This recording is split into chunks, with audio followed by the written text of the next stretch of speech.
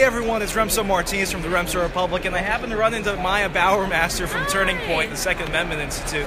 So we've got kind of this question going on right now. We're here at CPAC. It's the first official day. We got here yesterday and got to see all the fun going on with Sean Hannity and Kellyanne Conway. We saw Hanway Gate, if you remember that.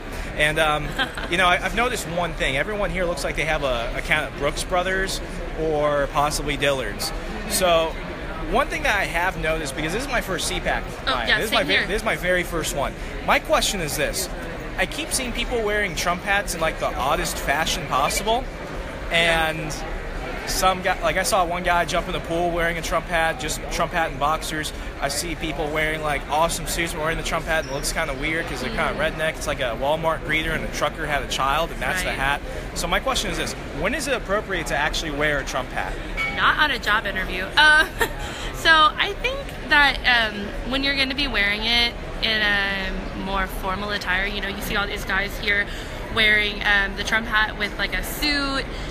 Some of them wearing it with the like khakis or shorts, which is, first of all, you shouldn't be wearing that to CPAC. But I think in a political environment, it makes more sense. You know, everyone wants to wear their campaign attire. They want to wear their buttons.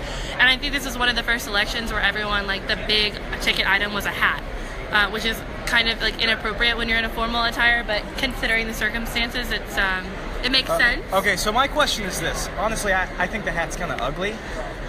It takes away from a nice suit. You know, you see these guys in really expensive hundreds of dollars worth suits, and then they have this like cheap $20 Trump hat on, and I'm like, personally, I think most of the time it's pretty obnoxious. I mean, whether you voted for Trump or not, it's just kind of like you're asking for attention, especially so like people like to wear it to trigger liberals, like, you know, just to create a conversation, to push the boundaries, which makes sense on a college campus and things like that.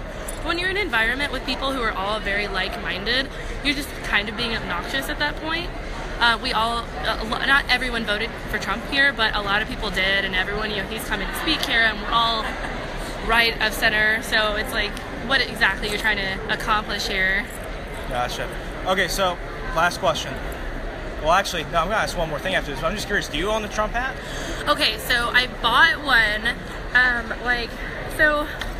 I was in military training when I found out that Trump was running for president, because we went to the PX and I barely saw it on a sliver of, like, they had CNN on and the headline said Trump running, and I was like, Trump running for what?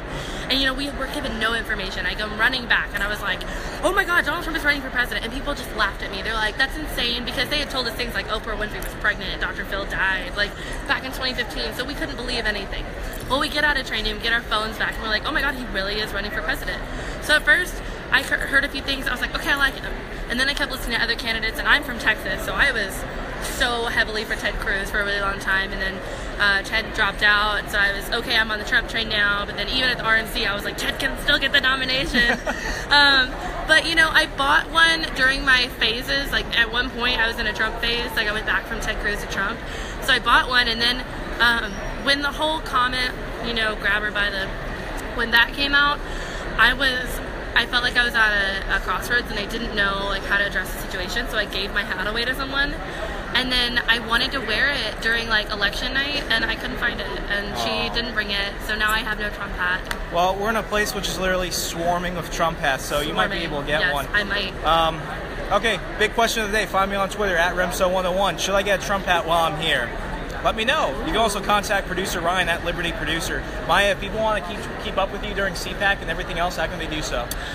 Okay, well, follow me on Twitter @MYAH1997 is my Twitter handle.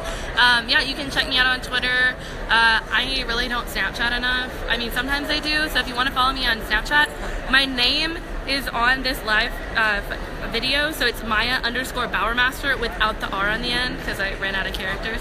So add me on Snapchat, I'll add you back. I posted like a selfie with Jesse Waters. I think there's still one with Sean Hannity up there on Snapchat.